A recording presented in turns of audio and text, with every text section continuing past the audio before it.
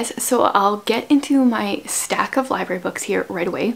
But first I have a few different little housekeeping things I want to talk about before we get onto the books. Okay, where do I even start? First of all, on Sunday at 2 p.m. my time, which I never know what time zone I'm in because I live in like one of the few places in the world that does not do daylight savings time.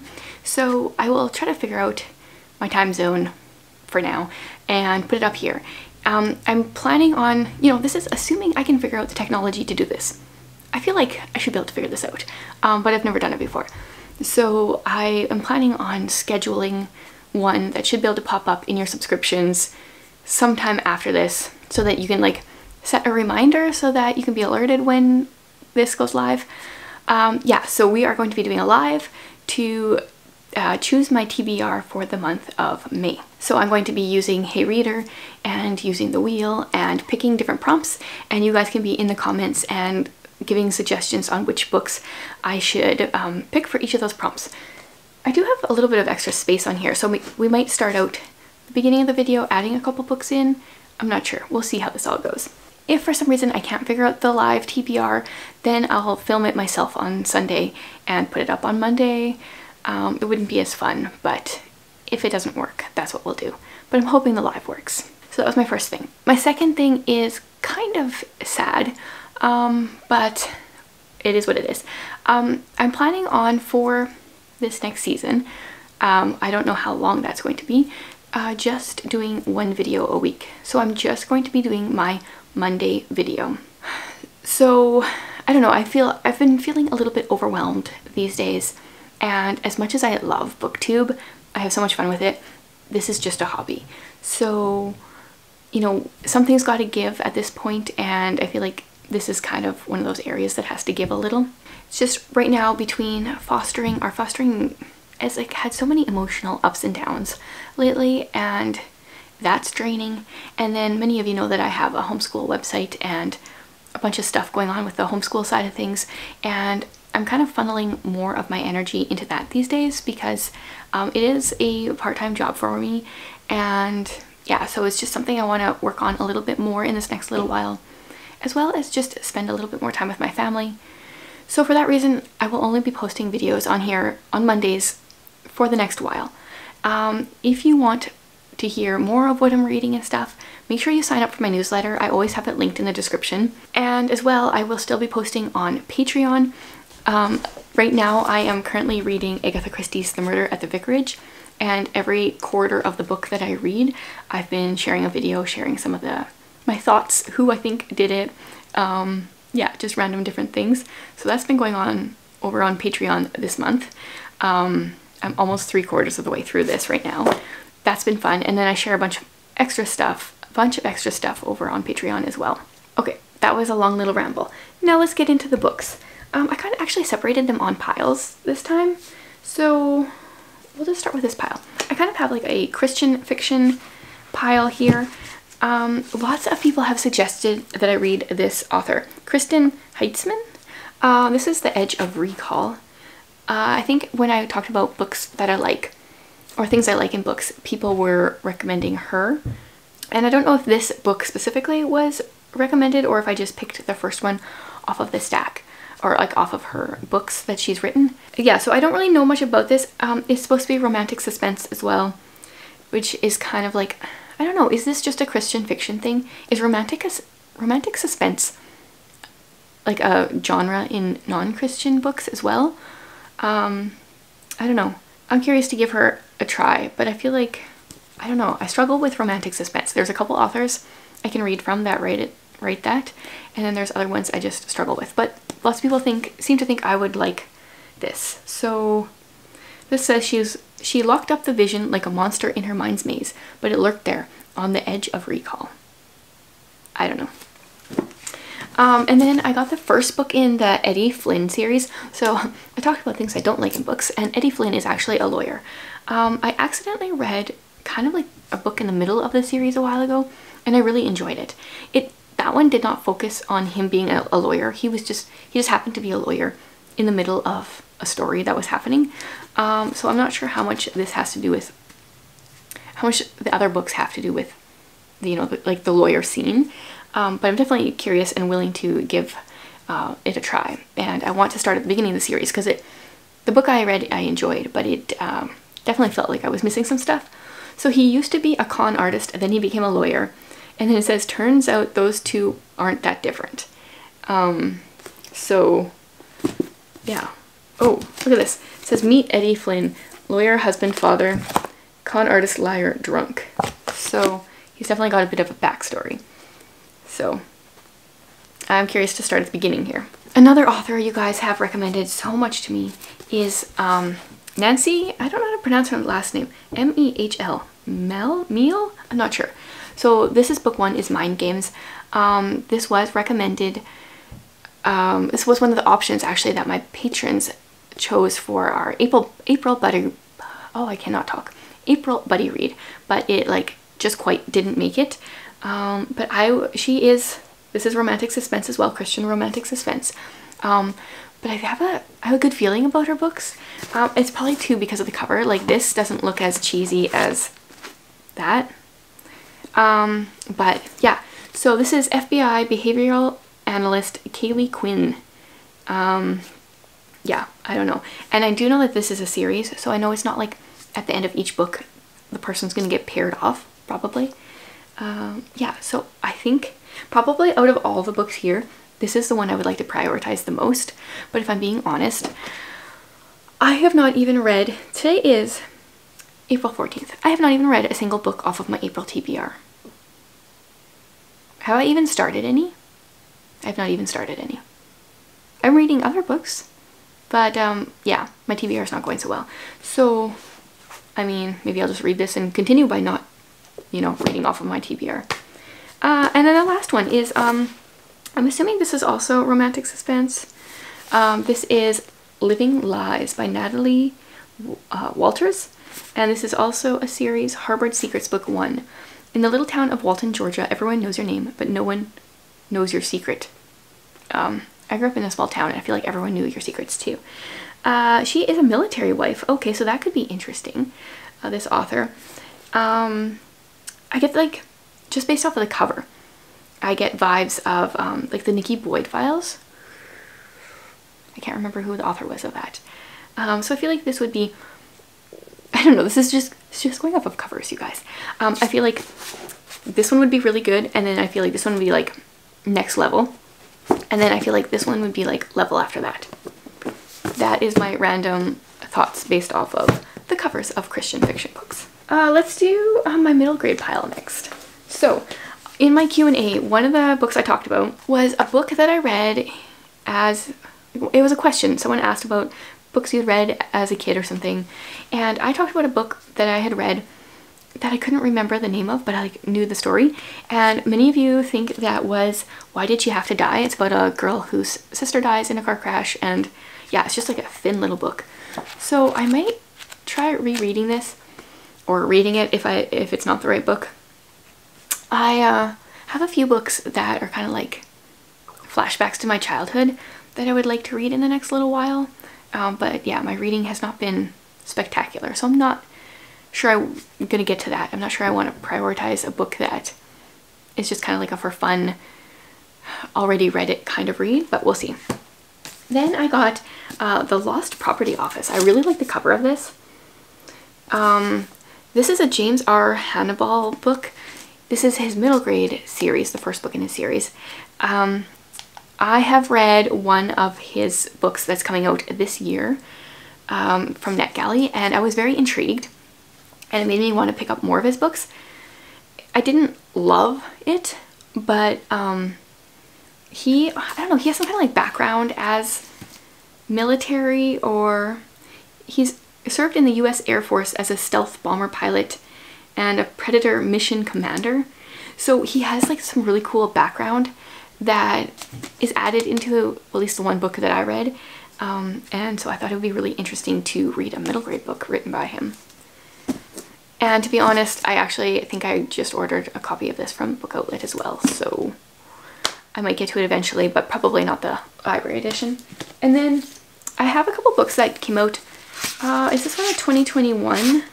Yes, this is a new release, Halfway to Harmony. After Tank climbed on that bus and disappeared, everything had been so quiet and empty and boring. Until now. Now there was Posey and Banyo and a hot air balloon. I really don't know, but I know Barbara O'Connor wrote the book Wish, another middle grade book that I really enjoyed. So yeah, I would love to read this. I'm just not sure I actually will. This is my problem right now. I think I'm going to break up with the library and take a break from requesting books. Probably, I've been thinking about this for a little while, probably until the end of the summer. I have so many books that I would like to read, but I kind of generally tend to prioritize library books since they have to go back. Yeah, so I don't know. I want to get to a few of these at least. This is another new release that I really want to get to, actually. This is called Alone. I love the cover. And this is a free verse novel. I'll never know if the risk I didn't take was the stupidest decision of my life or the thing that saved it. But I am alive now, and as painful as it is, loneliness alone won't kill me. At least I hope not. Yeah, so I don't actually know what even happens here, but it's free verse. So while it is like 400 pages, there's not that many words per page. So this is another one I would like to prioritize. Just said I'm like gonna try not to read my library books, and now I'm talking about all the ones I want to read. Oh, this is another one that I ordered the book.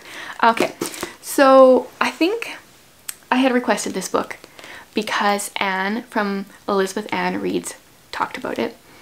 And then I also noticed that it's on Book Outlet, so I ordered it. This is My Life with the Liars.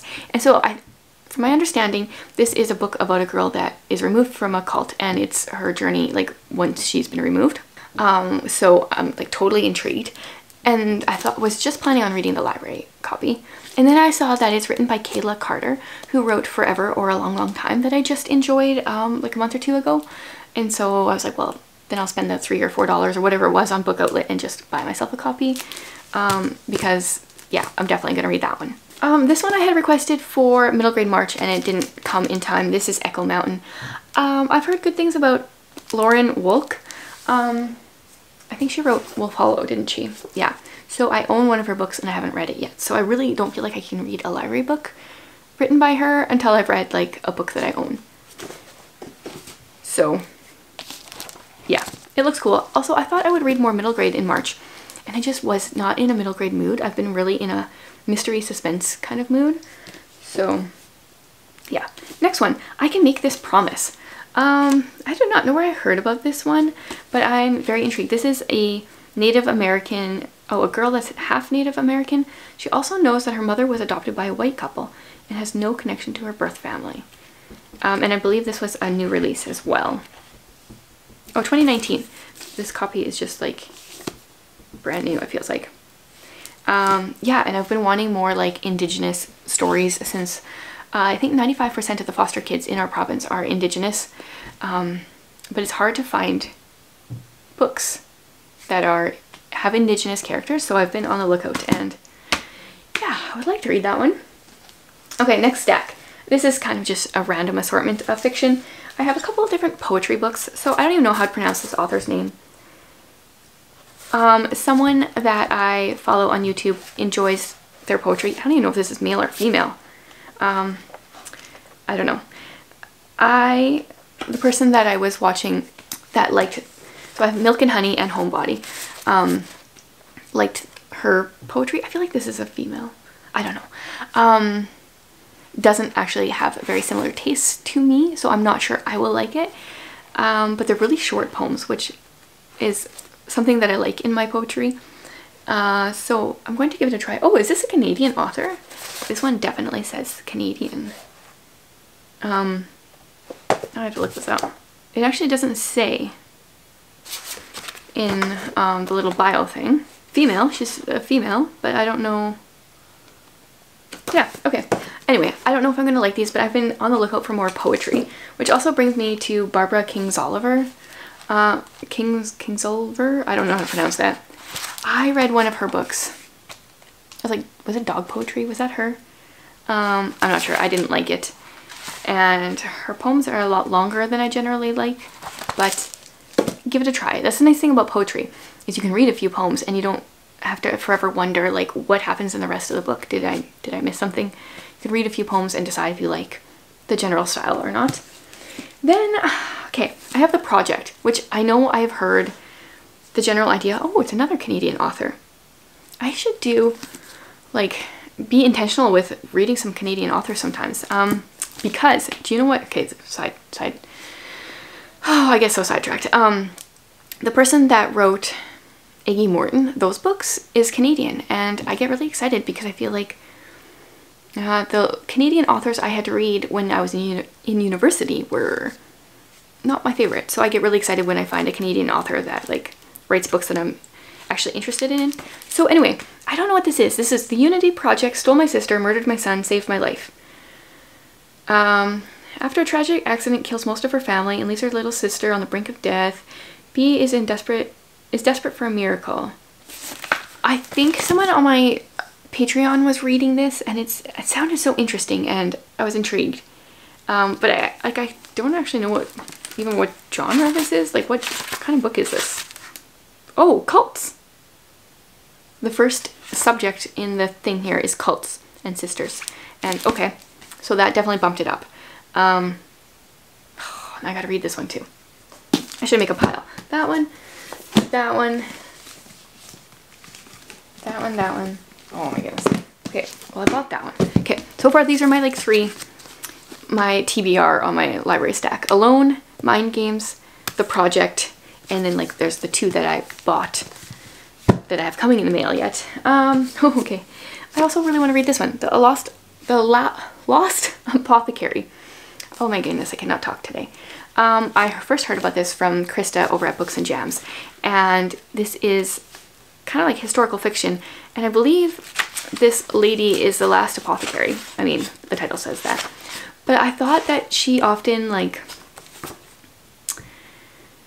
she has a secret apothecary shop that caters to an unusual kind of clientele. Women across the city, she sells poisons, well-disguised poisons to use against the oppressive men in their lives. And then 200 years later, as a historian discovers a vial in the river, and she's trying to figure this out. It's trying to solve London's long-lost apothecary murders. And it sounds so interesting. This is such a different take on things than I've ever read. And I think that I've heard that the people that have read it have enjoyed it. So this will go in my stack to read as well. My library recently got rid of fines. And between them getting rid of that and having like a littler kid and COVID and not being able to take all my kids into the library, I feel like I'm taking advantage of the system and not bringing my books back when I'm supposed to. Okay, then I have The Language of Flowers. Tiffany from Beautiful Minutia talked about this recently in her March wrap-up, I think. This is something to do with a kid from the fosters. After a childhood spent in the foster care system, she's unable to get close to anybody, and her only connection to the world is through flowers and their meanings. So that really intrigued me. I have a feeling this is going to be a little bit maybe more literary than I normally like to read. I also saw that Book Outlet had this book as well, so I might grab it from there. I'm intrigued because of the foster care side of things. I'm just not sure if I'm going to enjoy the writing. Just like predictions I'm making. So we're like really slow on this whole bandwagon of video baby monitors, but it's really helpful when I'm trying to film a video and the kids are sleeping, except the toddler is totally not. He's just wandering around his room, putting things in his bed, and I'm thoroughly enjoying watching little snippets of this. But at least he's, you know, nice and quiet, having some quiet time, I guess. Okay, then I have 4 books that either people recommended to me in one of my videos, or possibly my library got mixed up and gave me books that I didn't request. Because there's 4 books here that I just don't remember ever hearing about, don't know why I have them. Okay, so the first one of these books is The Alliance. This is about a old order Mennonite community, and there's some kind of plane crash, and I don't know, I do not feel like I've ever heard of this. And I looked on my list of like books that have been recommended to me. And I mean, I'm not good at keeping track of all of them, but this one I didn't see on there. So I'm very confused. Yeah, so there's that one. Then this one actually does look familiar. This is The Talented Miss Farwell. So I don't know if I heard about this in someone else's video and I just forgot to write it down on my list. Is this a new release? 2020 release. A page turner of greed and obsession, survival and self-invention. A small town community and the dazzling high-stakes world of high-end art. Yeah, I'm not sure. So if you guys recommended these to me or have heard of them or read them, let me know if I should read them. And then this one is The Last Flight. I'm so confused, you guys. I obviously request too many books. 2 women, 2 flights, 1 chance to disappear. This sounds kind of more like a thriller.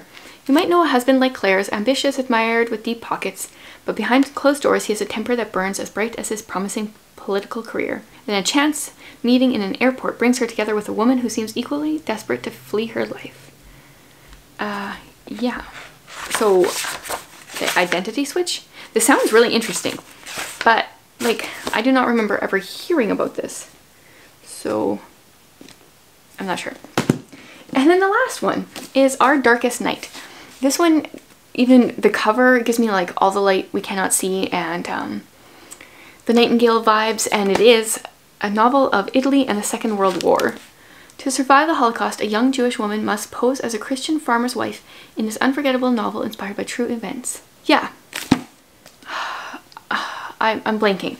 So, did my library just give me someone's holds that were like beside mine? Because some of my librarians are a little bit more meticulous than others. Or did I request these and not remember them? That is the real question here. Let me know if you've heard of any of those. And there we go. That's my library haul for, I think, the next little while. I still probably have quite a few that will come in that I have requested over the last few months, but I do not plan on putting holds on anymore for this season. Pretty much as long as this season where I am only filming once a week. If I don't have time to read and I don't have time to film, like, try to free up a little bit of time both ways, and so I can get rid of some of the books on my shelves, get those read. So let me know which ones of these I should try to prioritize, and maybe push off some of my other reads to get to. And yeah, thanks for watching, guys. Be sure to try to hop on Sunday for the hopefully live TBR if I can figure that out. I did it at 2 p.m. because I know some people are in different time zones, so that hopefully the majority of people can make it. And yeah, so I guess I will not be seeing you on Thursdays from now on, and just on Mondays, except this week it will be hopefully Sunday. So thanks for watching, guys, and thanks for being here.